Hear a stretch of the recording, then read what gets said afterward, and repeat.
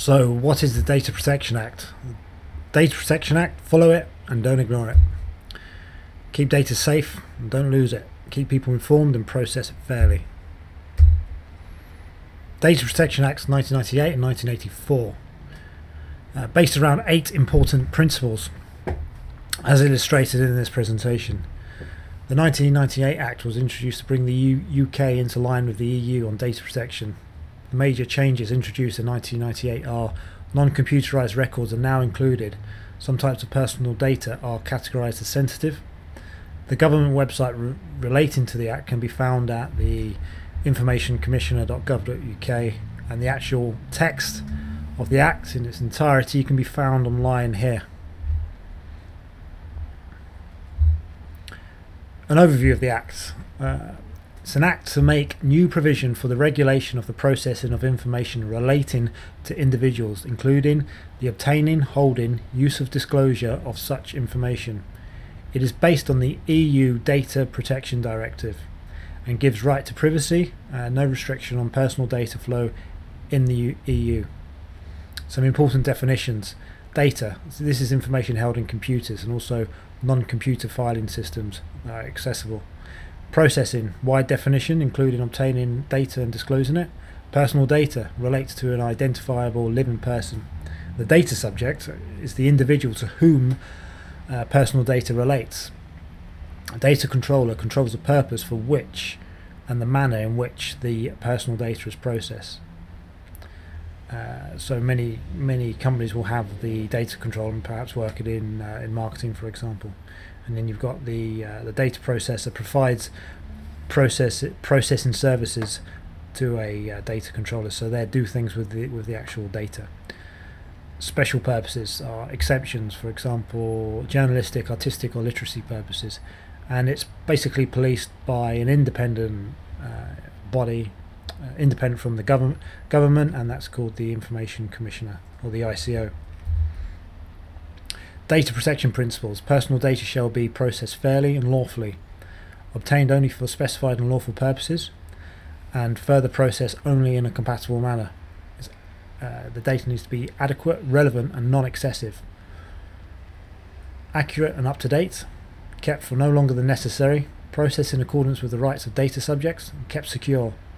Transferred outside the EEA only if there is adequate protection. So it's down to the company who has the data if they're going to pass it on to a contractor or partner in another country outside the EU, that they are adhering to data protection principles as well. The first principle is that personal data shall be processed fairly and lawfully, and in particular shall not be processed is that have consent of the data subject, necessary for performance of a contract with the data subject, legal obligation to protect vital interests of the data subject, to carry out public functions, or to pursue legitimate interests of the controller, unless interests of the data subject. Now, there's a few conditions here with the first principle, and we've outlined conditions in Schedule 2 here, and then we have a definition of what is sensitive personal data, and this is racial or ethnic origin, political opinions or trade union membership, or perhaps religious or similar beliefs, health or sexual life, or criminal offences. At least one of the conditions in Schedule 3 also has to be met. So, for example, to comply with employers' legal duty, exercising legal rights for medical purposes, etc. You can read them there. You can digest this. Pause the screen here, and you'll be able to. Pause the film, and you'll be able to digest these at your leisure. Interpretation. The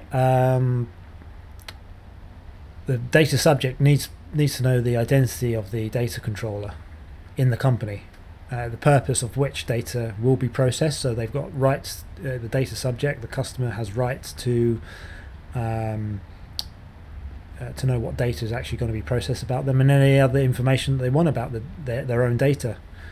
The second principle: personal data shall be obtained only for one or more specified and lawful purposes, and shall not be further processed in a manner incompatible with the purpose of those purposes. The third principle, personal data shall be adequate, relevant, and not excessive in relation to the purpose or purposes for which they are processed. The fourth principle, personal data shall be accurate and, where necessary, kept up to date. So that's really important, that the information that the data that you've got on people in a company, that's kept up to date. The fifth principle, personal data processed for any purpose or purposes shall not be kept longer than necessary for that purpose or those purposes. Okay, so you can have the access to personal data on written request and a fee, to prevent processing likely to cause damage or distress. You can also prevent processing of the purpose of direct marketing, and the list goes on there. And you've got the sixth principle, which is personal data shall be processed in accordance with the rights of the data subjects under this Act. The seventh principle, appropriate technical and organisational measures shall be taken against unauthorised or unlawful processing of personal data, and against accidental loss and destruction of or damage to personal data. So it's really important that you have protection in place from fire, theft, corruption of data, or accidental loss, whatever it is. You've shown due care, that you've actually adhered to. You've tried to protect the data as much as you can.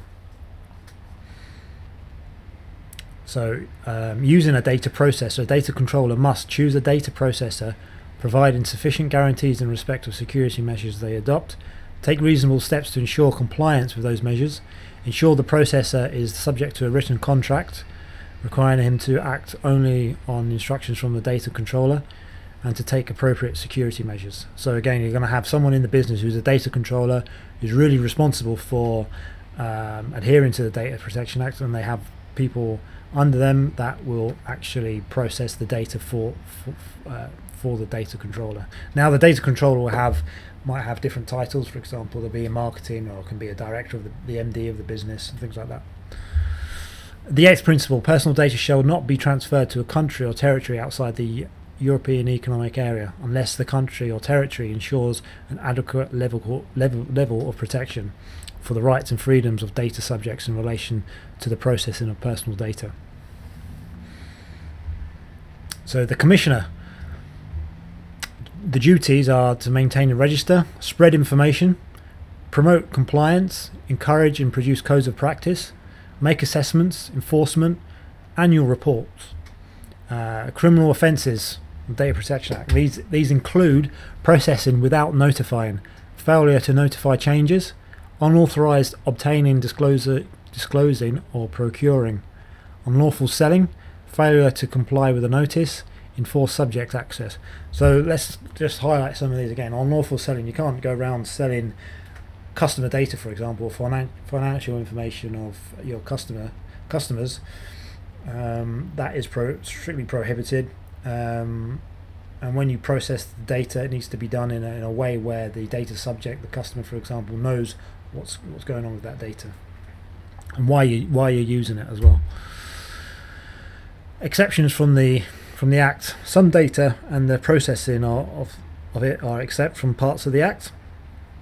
The reasons here are national security, crime and taxation, health, education and social work, regulatory activity, journalism, literature and art, research, history and statistics, disclosures required by law, domestic purposes are completely exempt. And of course in education, for example, when the exam board they're just about to publish the results and the students don't know the results yet, so obviously that's exempt. The students do not need to know their grades before the official publication of them. And it's worth touching on the Freedom of Information Act, which is really important. That's with the Data Protection Act, and that the introduction available from the website at the Information Commissioner Office. To summarise, the Jack Straw MP, who was the MP at that time, set out a number of aims, and this quote summarises it quite well. The bill will not only provide legal rights for the public and place legal duties on ministers and public authorities, but will help to transform the culture of government from one of secrecy to one of openness. It will transform the default setting from this should be kept quiet unless to this should be published unless. By doing so, it should raise public confidence in the processes of government and enhance the quality of decision making by the government. Okay, that's it for the Data Protection Act, and the next video we're going to talk about Data Protection Act 2015. So these are the latest developments with the Data Protection Act and what needs to be adhered to. So look forward to seeing you on that video. Thank you.